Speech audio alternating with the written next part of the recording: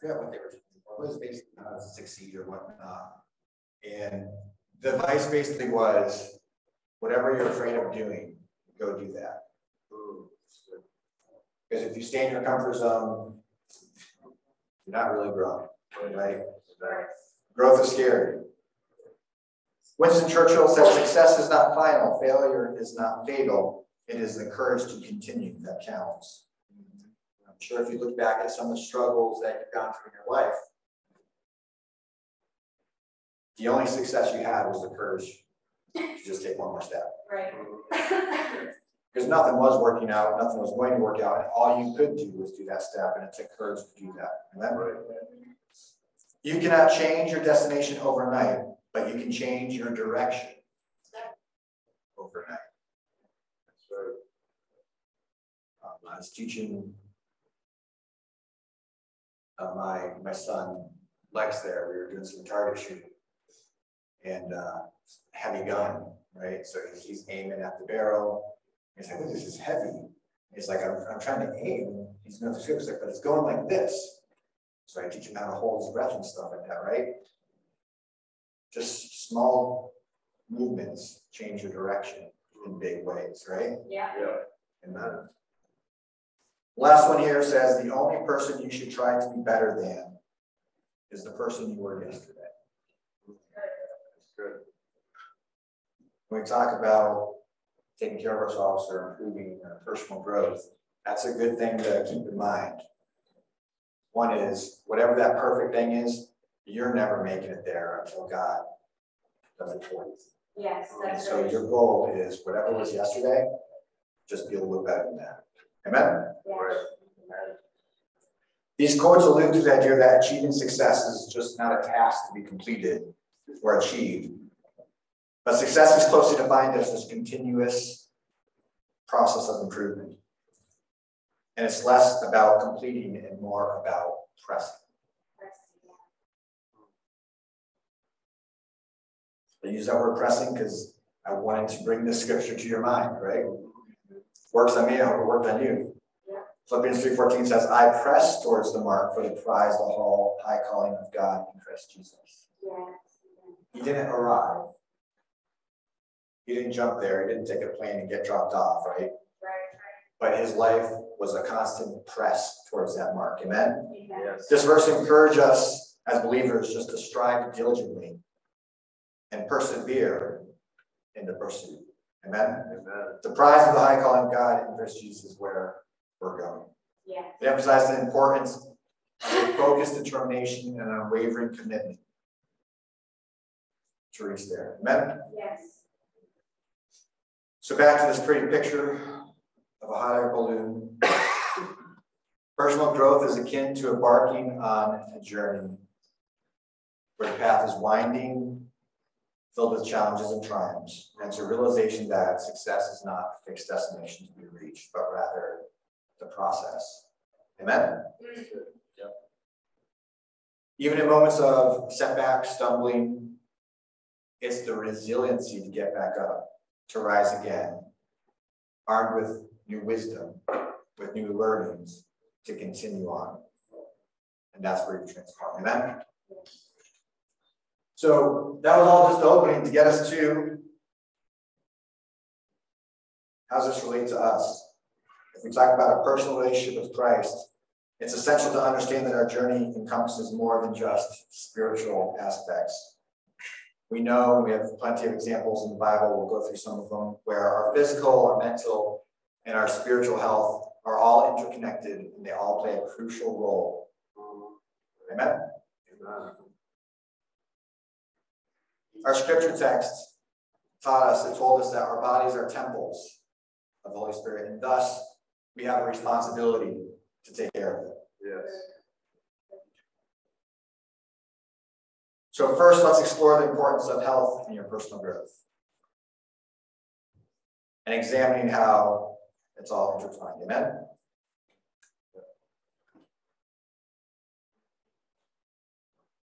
So our scripture text, I won't read it again, but it reminded us that our bodies are temples. It said, do you not know that your bodies are temples of the Holy Spirit who's in you? Did you forget? I feel like preaching about ice cream right now and say, did you forget? But I won't, because I think I have ice cream at home that I'm gonna eat tonight.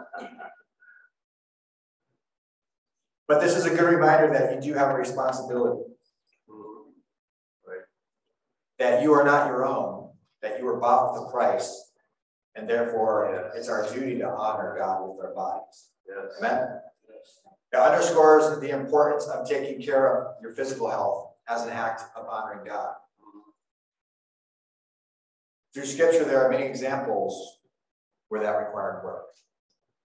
Right? There's many standards that we talk about where, in the end, the standard or the rule, when it comes down to, it really comes down to, it's your body that God gave you. Don't harm it.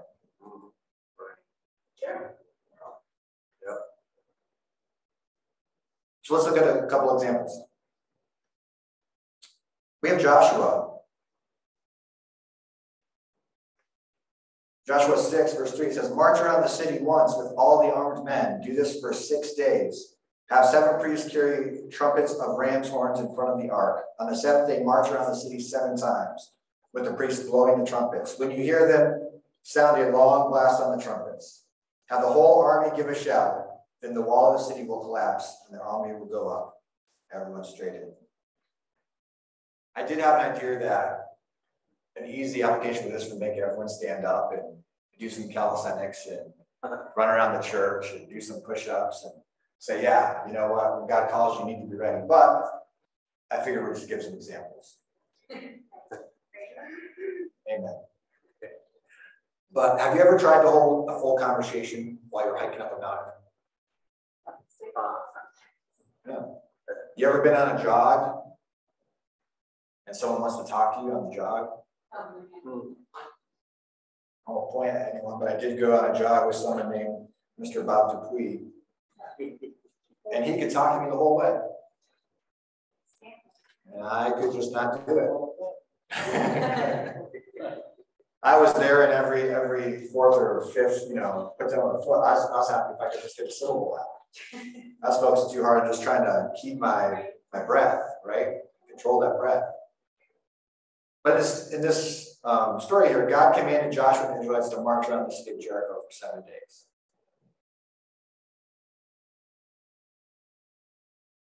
There's nothing deep here. But if God asked you to go march 7 days around the city,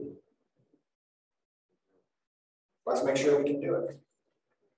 Amen? Yes. And I understand if God asks you to do something, he'll make a way for you to do it. So I'm not discounting that.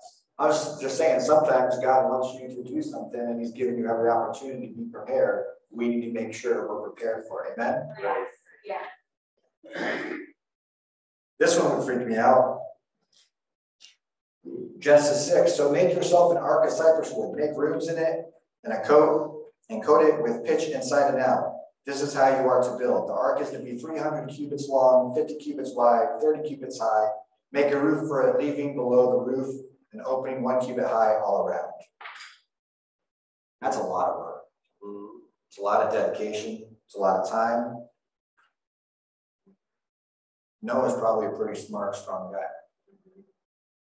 This picture here is of the ark in where it is, somewhere in the Midwest, Kentucky, where they were building it. And you can just see it's massive. They did their best to make it as much to scale as possible. They have machines. They have forklifts. Right. They have power tools. Right. Noah was the man. Yep. He needed to be healthy to be able to do that. This is one of my favorite stories in the Bible. You have Nehemiah rebuilding this wall.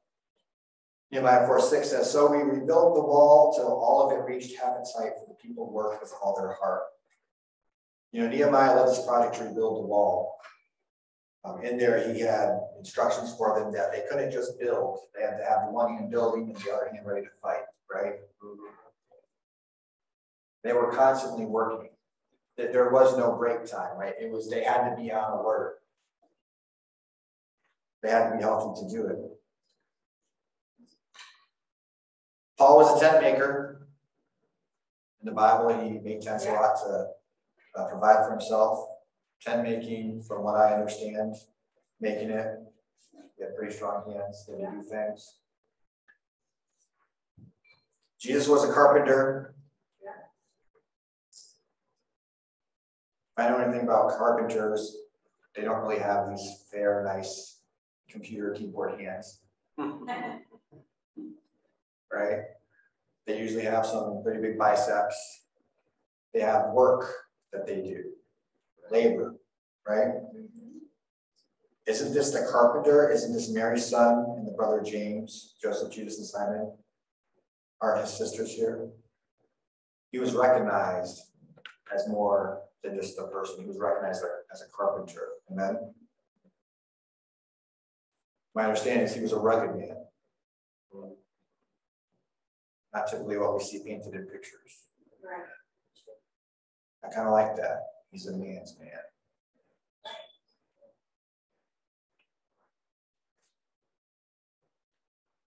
So I just showed you some examples, just nicely give you simple things in your mind as you go throughout the week to say, hey, you know what? There's a reason why God has asked you to take care of the temple. Because in God's will, there's work. Yeah. Amen? Sure. Proverbs 3, verse 7 advises us, says, do not be wise in your own eyes. Fear the Lord and shun evil. This will bring health to your body and nourishment to your bones. Good.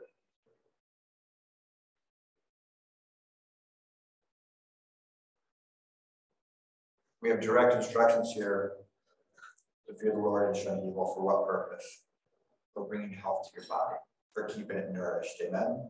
Yeah. God desires for us to live in health.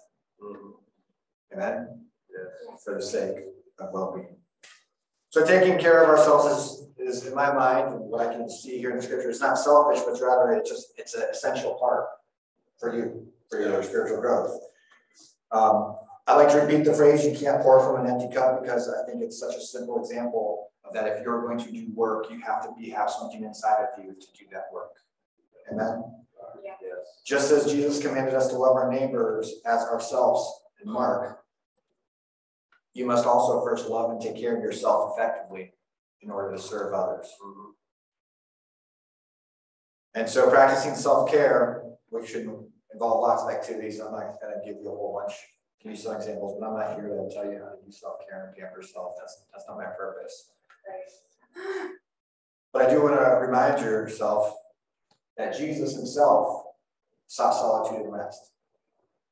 And so I picked this picture because this picture is peace in my mind. I always talk about, if I really want to pray, if I really want to connect with God, I like to do it on top of a mountain. You can be there with me. It doesn't really matter, because when I'm up there, I'm in God's nature. I feel connected. I feel like I can pray better. And it hit me while I was preparing this of, well, Jesus went up to the mountain to pray. Moses went up to the mountain to pray. I think we should all take a hike and go to the mountain. Let's go. But there's a reason why Jesus went to seclude himself, right? Yeah. So he could take care of himself and his own mental and get connected and pray to God.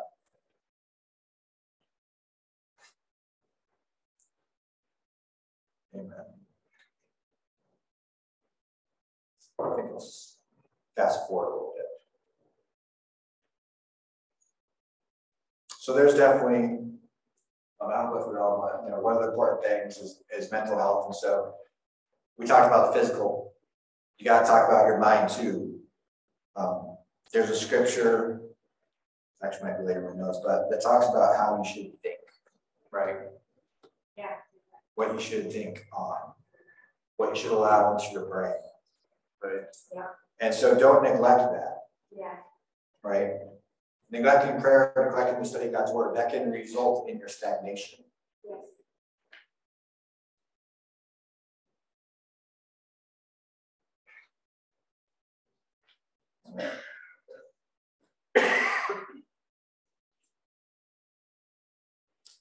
Okay, so let's just quickly run through a couple key things, right? So just the practical ways to prioritize your own self-care, right? So one, physical. Take care of your physical health as an act of respect.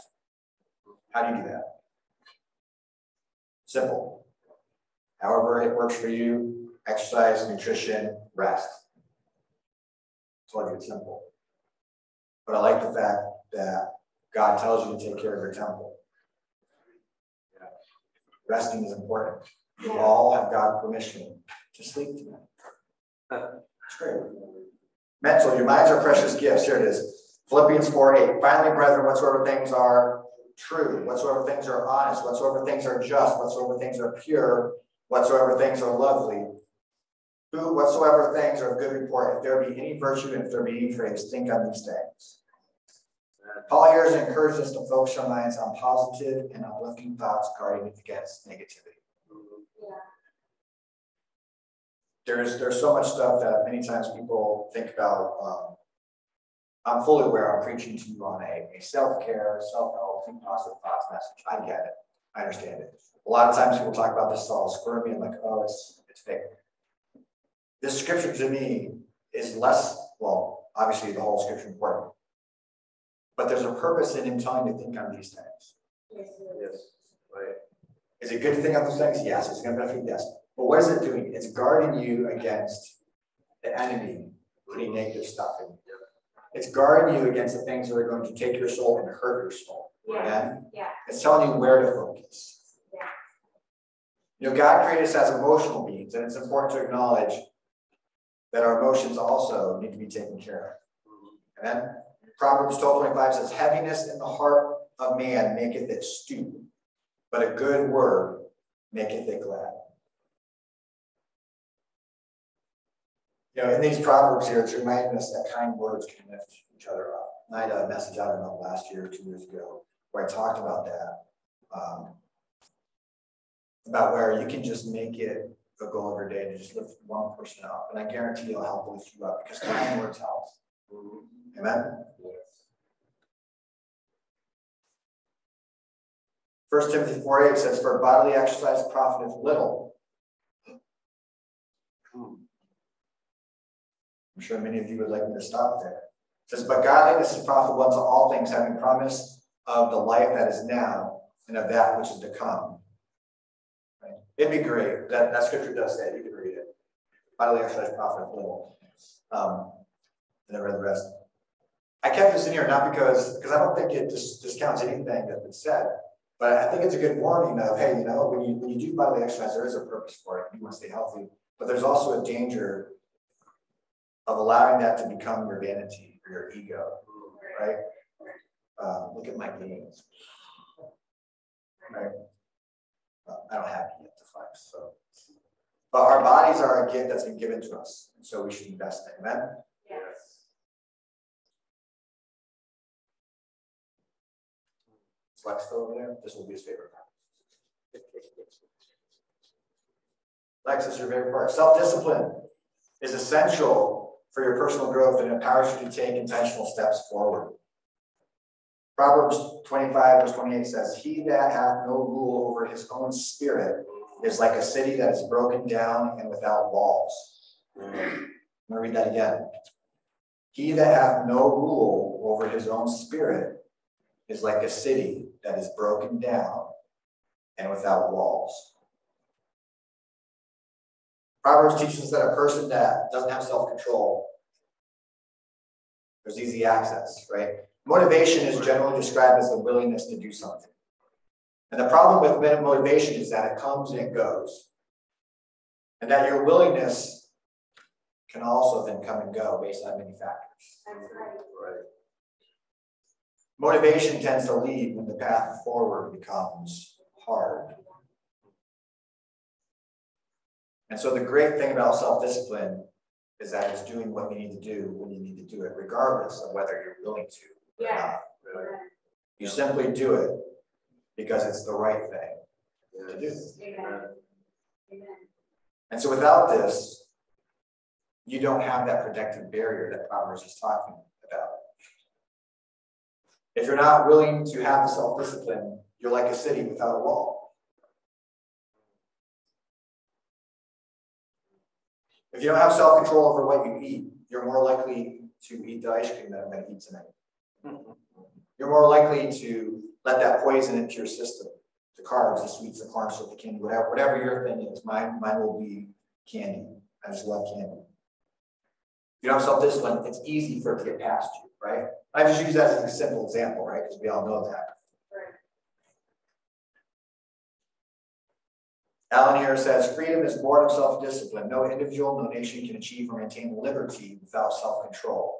The undisciplined man or woman is a slave to his own weakness. Self-discipline is the defensive wall that can prevent it, like Proverbs tells us. So what happens when you do not have self-control over what you eat?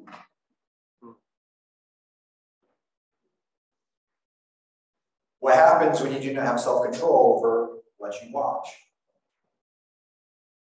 What happens when you do not have self-control over what you listen to? Yeah, you're weak. What happens when you don't have self-control over what you allow yourself to think? You have no wall of protection.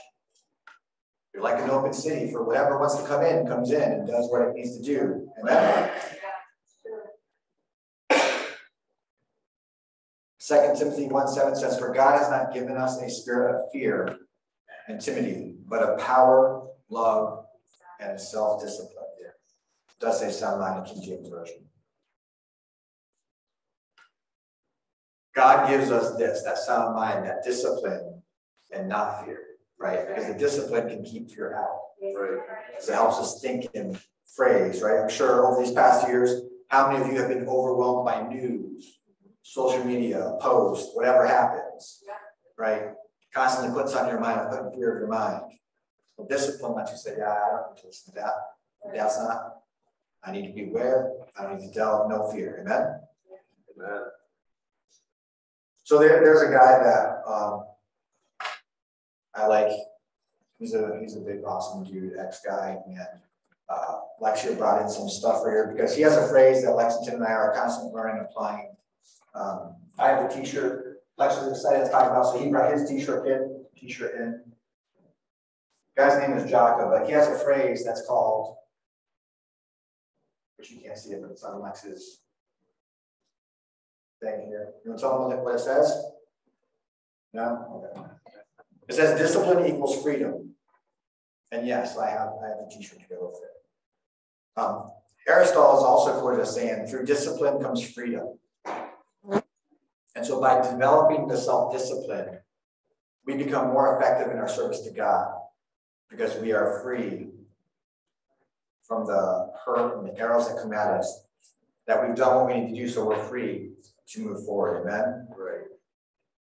That we can experience the freedom and peace that comes with aligning ourselves to His Word. Yes. Amen? Amen. Yep. So self-discipline is something that is easily obtained. Again, I'm telling you, it's easy. It's hard. But I'm telling you, it's easy. It's easy. Just by simply starting very simple goals, right? Goals and priorities. I love talking about that stuff for work, but in the case of this, it's really just about setting those small, easy things to start and building on it, right? I think 80% of all the topics I talk about here, at some point I say these things, I'm going to say it again, right? If you create daily routines that reinforce positive behavior habits, it's going to help you. Things like read your Bible, pray, right? Setting a time, like if it's not in your life right now, guess what? Just commit to have self-discipline to set apart 5 minutes every day or 5 minutes for a week to read the Bible. Set aside 5 minutes every day or 5 minutes for you, whatever works for you to pray.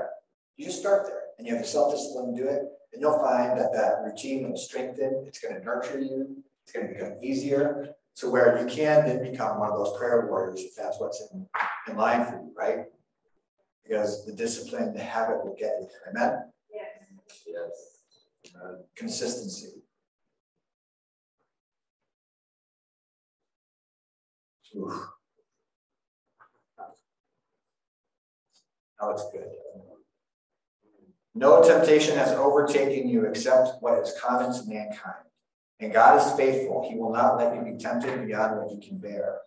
But when you are tempted, he will also provide a way out so that you can endure it. Yes, praise Jesus. I use the scripture all the time because I'm tempted a lot and there is no way out. Because I really want to do the temptation. And so I have to bring the scripture back to say, no, actually there is a way around this. There is a way not to give in. Yes. Amen? Because temptation is going to happen. It's going to come your way. We're all going to be tempted. Right? And so sometimes you need to prayerfully develop strategies to overcome them. Whether it's seeking accountability or support from others to encourage you. But I wanted to remind you of the example of Joseph. Story in Genesis, him and Potiphar's wife. Potiphar was pretty insistent going after him. We got to the point where she latched on to him. And the scripture says he tore himself away. Left his cloak in her hand and ran from the house. And I just wanted to give you that example because in the moment of your temptation, this gives you a good hint of a way to deal with it. Run. If all else fails, just run. Get away from it. Don't stay and continue to be tempted. 99% of all the times I failed at any temptations because I stuck around, because I kind of like the temptation. And I let it get inside and do whatever it's going to do, right? Justify it. Let it take control. So don't stay. Even if it means you drop your cloak of authority, even if it means you drop everything you need, just get out of Dodge. It's better than staying. Amen? Right. 1 Corinthians 10:13 says, no temptation has overtaken you except that is common by mankind. God is faithful. He will not let you be tempted beyond what you can bear. When you're tempted, he might just provide an avenue for you to run. Look for it and go. Amen? Yes. Okay, let's get forward. Let's talk about emotions real quick. Emotional intelligence just refers to your ability to recognize, understand, and manage your own emotions. Anyone hear about that before? Just think it's emotions and how to deal with them. How to recognize them in you, how to recognize them in others. Galatians 5:22 says, but the fruit of the Spirit is love, joy, peace, long suffering, gentleness, goodness, faith, meekness, temperance. Against such there is no law. I'm just skipping a little bit quicker just for time's sake. So through biblical teaching, we learn the importance of aligning our emotions with godly principles and seeking him to manage them. Amen? Yes. Anyone ever get angry?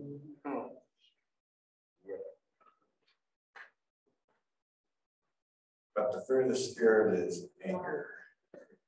It's not in there. No. I wish it was. But it's not. We won't go into that, but we need to manage our emotions. And to do that, you got to be self-aware. Proverbs 4:23 says, guard your heart above all else, for it determines the course of your life. The scripture is a good reminder that we need to be able to look in our heart and look at it diligently to make sure that we truly do understand what we are. Sometimes you need to look in the mirror. Amen? Yes.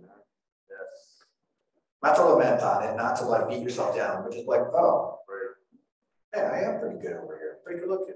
Oh, God does need to work on me here. Let's work on it, right? Lamentations 4, or chapter 3, verse 40 says, let us search and try our ways and turn again to the Lord. Self-awareness is right here in this verse 40. Search and try your own ways, and then turn to the Lord again. Amen? Yeah. Proverbs 16:32 states, whoever is slow to anger is better than the mighty, and he who rules his spirit than he who takes a city. Yeah. This encourages your self-control. We mentioned anger before. If you're slow to it, you're stronger than the mighty who just kicks down the door and takes over a city. Amen? Yes. Psalms 46:10 says, be still and know that I am God. I will be exalted among the heathen. I will be exalted in the earth. The skill set here is what they call self-regulation, which is basically knowing how to manage yourself and calm yourself down. I love this scripture because sometimes being still is the way to be calm and to allow God to talk to you. Yes. Sometimes it just takes time to stop. Sometimes we get panicked. Sometimes we start running around, doing a whole bunch of stuff that's not really helping. But we do it because we got to be active. Sometimes we just need to stop. That's the situation. Let God talk to you and move forward. Amen? Yes. Being still enables you to become mindful and gain perspective because you start observing. And you allow God to help you. Amen? Yes. Empathy is the ability to understand and share feelings of others. It involves listening, being sensitive to others' emotions, and showing compassion. Philippians 2:4 advises us, it says, let each of you look not only to his own interest, but also to the interest of others. Cultivating empathy enables us to build a stronger connection with others and allow God's love to work through us. Amen? Right. So if we're going to seek to understand other perceptions, James 1:19 says, wherefore, my beloved brethren, let every man be swift to hear, Yes. slow to speak, and slow to wrath. To increase your empathy, the scripture clearly speaks on two key items. First, listen. Understand their perspective. And then be slow in what you say. Yeah. Amen? Yes. Right. Be thoughtful. Right. The scripture helps us to focus on activity by ensuring that our first goal is to hear before we attempt to relate or give encouragement. Yes. I like the example of, you're walking by at work or the street or something, and someone says, oh, hey, how you doing? And you go, oh, it stinks right now. And you go, oh, that's great. See you later. Yeah. Yeah. Sure. Right? Yeah. It happens all the time. Yeah. And what do? Because you know exactly what you expect. You say, hey, how you doing? What are you going to do when someone says, life is really tough? Right. You're going to go like this. You're going to be like, you're going to be torn. Are you going to stop and deal and help? Or are you like, I have something to do. I need to go, right? Yeah. Romans 12:18 says, if possible, so far as it depends on you, live peaceably with all.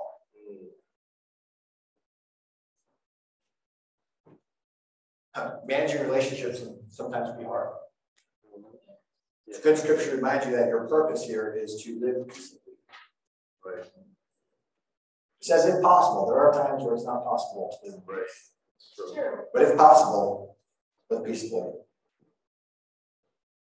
And sometimes when it's not possible, how do you deal with that? How do you deal with conflict? And how do you forgive others? Ephesians 4:32 says, and be ye kind one to another, tenderhearted, forgiving one another, even as God for Christ's sake has forgiven you. Yes. I ran through these different tips and things about how we can form ourselves in these skill sets with the appropriate scripture that brings us that skill set, right? Yeah. The Bible is like probably the greatest life for dummies 101, right? You just got to read it.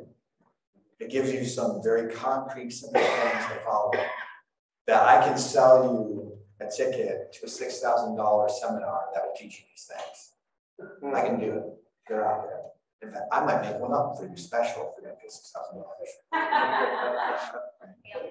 But all these things come straight from scriptures. Yeah. They're all there to tell you. Amen? Yes. Ephesians 4:32 encourages believers to be kind and compassionate to one another, forgiving each other just as Christ has forgiven you. Jesus demonstrated the ultimate forgiveness by offering himself. Yeah. He was a sacrifice for our sins, providing that example of unconditional love and forgiveness. Yes. Thank you, Jesus. Gratitude also plays a crucial role in your personal growth, in your spiritual well-being. Yeah. because it shifts your focus from negativity to positivity. Amen? That scripture about focus on these things. If you go to self-help, they'll tell you, hey, every morning you wake up, the first thing you should do is write down 3 things of gratitude. I'm thankful for this, I'm thankful for that, I'm thankful for that, right? If you're in a hard situation, things are really tough, well, why don't you just think about what you're thankful for? Well, I'm breathing. Yep. I have AC. Right? Change your focus. I could be complaining about my tie, right, and this shirt. I'm happy I got a tie and a shirt to wear. Amen. Amen. We're going to read a couple of scriptures and we're going to wrap it up. Colossians 3:13 says, forbearing one another and forgiving one another. If any man have a quarrel against any, even as Christ forgave you, so also do ye. Psalms 104 says, enter into his gates with thanksgiving and into his courts with praise. Be thankful unto him and bless his name. Luke 6:37 says, judge not and ye shall not be judged. Condemn not and ye shall not be condemned. Forgive and ye shall be forgiven. Philippians 4:6 says, be careful for nothing, but in everything by prayer and supplication with thanksgiving, let your requests be made known unto God. And the peace of God, which passeth all understanding, shall keep your hearts and minds through Christ Jesus. Amen. A little while ago, we talked about how habits can help drive self-discipline we need in our lives. And that simple habits can be things like listing those 3 things that you're thankful for. Engaging in an act of kindness for someone, giving a kind word to someone. Demonstrating forgiveness or grace. Yep. Allowing people to be people. Yeah. It could be just setting aside some dedicated time to pray, or set aside some time to be still, or setting aside time to go hike a mountain, or wake up early with a cup of coffee so you can sit there and meditate with the Lord. Whatever it may be for you, when you actively embrace what the Lord wants to do for you in your physical, mental, and spiritual lives, it's going to continually push you and help you grow. Amen? Yes. Praise the Lord.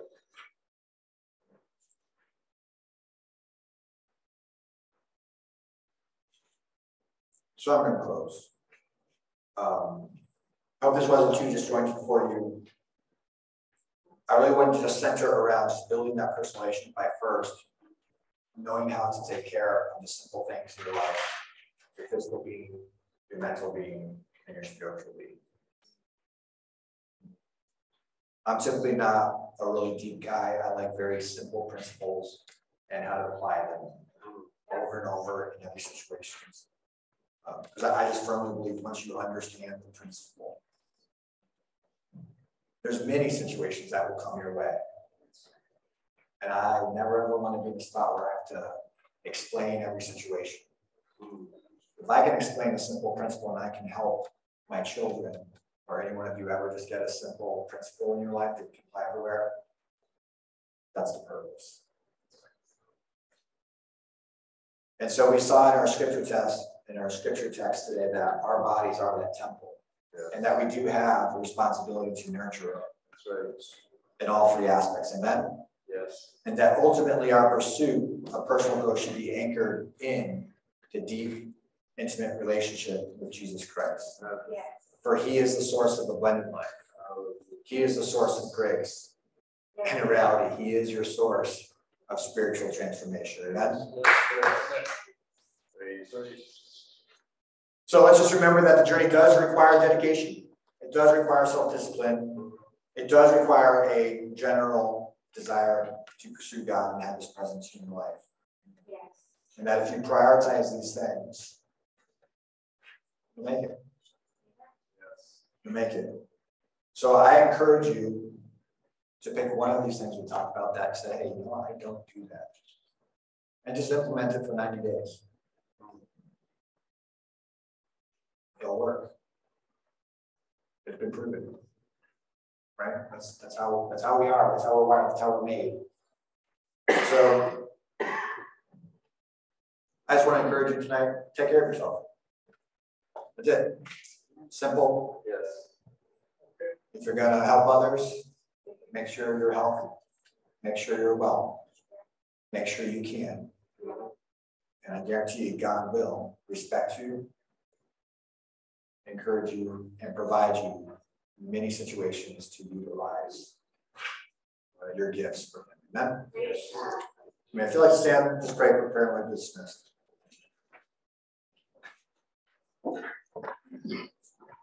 Thank you, Jesus, for bringing us here tonight. Thank you for the congregation's patience, for listening, but also for taking your word and putting in their hearts. Pray that you please touch each one of us.